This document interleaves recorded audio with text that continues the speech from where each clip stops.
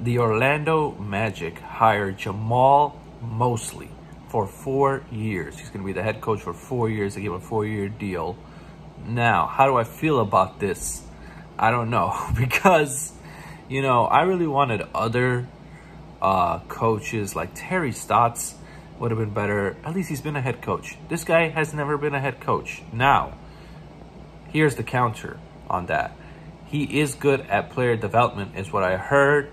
And he was the assistant coach with Rick Carlisle. And Rick Carlisle is a great coach.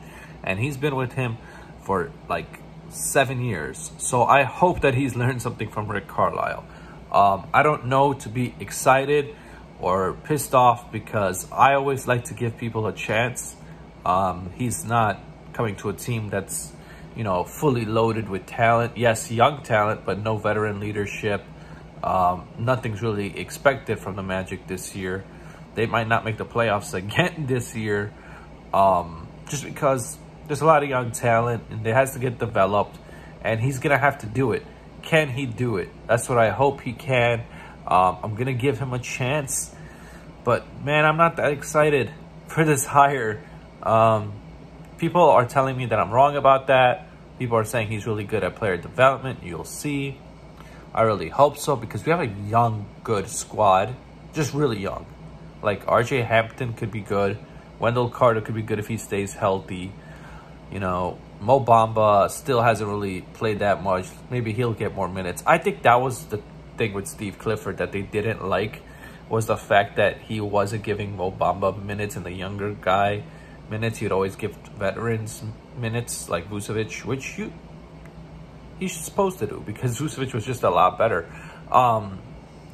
But we do need the young guys to play. All we have is young guys. So, you know, if this guy's good at player development, he's actually been with the Nuggets before and Cavaliers as an assistant. So he's been around.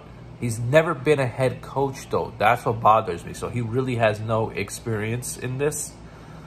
But he has been an assistant head coach for 7 years. So maybe that can transition into something being good. I'm not ecstatic with the hire. I know Penny Hardaway was a dream, but I really wanted Penny Hardaway to come back to Orlando. That would have been great. Who knows? Maybe in the future that can happen. But yeah. Tell me your thoughts in the comments below, what you think about this hire. I'm not excited. I'm going to see what he does. Clifford was great when he came here for the first 2 years. Like, he got us to the playoffs quick. You know, the only problem was he didn't develop a lot of the young talent we have. Now, I'm hoping this guy can do that, because he has experience with player development. So, you know, I'm just going to try to be optimistic and hope he works out for us. I mean, I would have rather had somebody like Mark Jackson, because people make fun of Mark Jackson, but he was a head coach at one time. This guy's never been a head coach. But let's see what he does. Let's give him a chance. Some people say really good move. Some people say, who's that? So you have, it's like 50-50. So tell me in the comments below, especially if you're a Magic fan.